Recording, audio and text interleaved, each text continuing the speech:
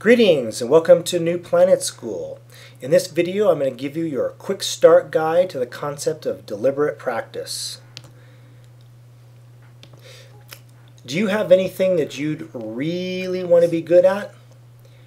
Do you feel like maybe you don't have the talent for it?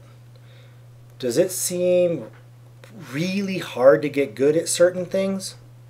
Well, you're in luck because scientists have studied these problems and they can help you.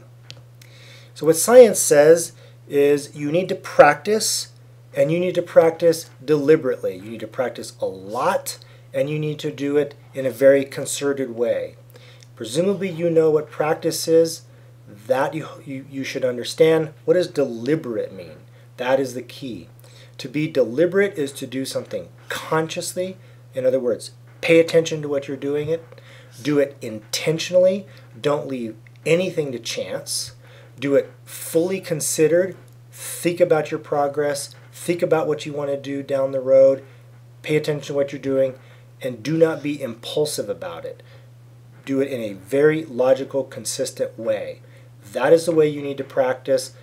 Science has studied the experts, and this is what is the path towards success.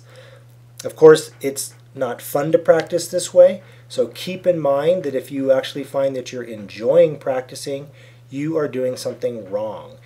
It is how you practice, not how much. You've probably experienced playing the same guitar song over and over and over again. You never get better.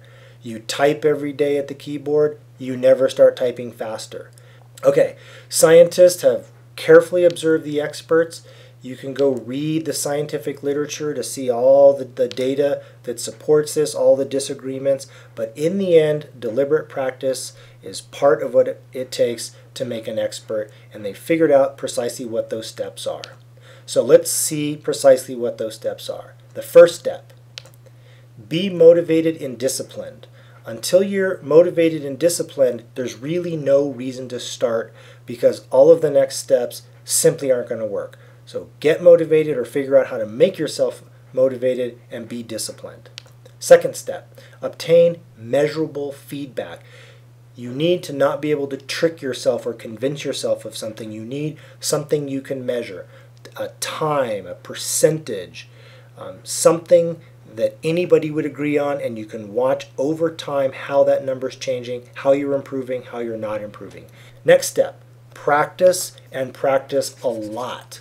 But while you're practicing, observe what you're doing and figure out while you're watching yourself what is not working. Have teachers or coaches or other people observe you so that you can figure out from them what isn't working. They need to be able to help you while you're practicing to see what's working, see what's not working. Next step, once you've identified what's not working, what you want to do is practice your weakest performance areas.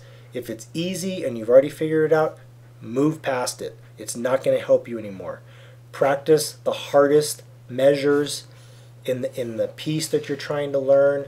Practice typing the hardest letters that you can't type very well. Find the things that are weak, focus on those things, make them your best.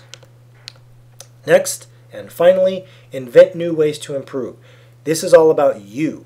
If you want to be good at something, you need to understand yourself and invent ways for you to get better. Some method of practicing that worked for someone else doesn't matter. You need to look at yourself, invent new ways to make you better, be creative about it. So with that, go forth and practice so that it hurts, and I hope to see you back here at New Planet School very soon.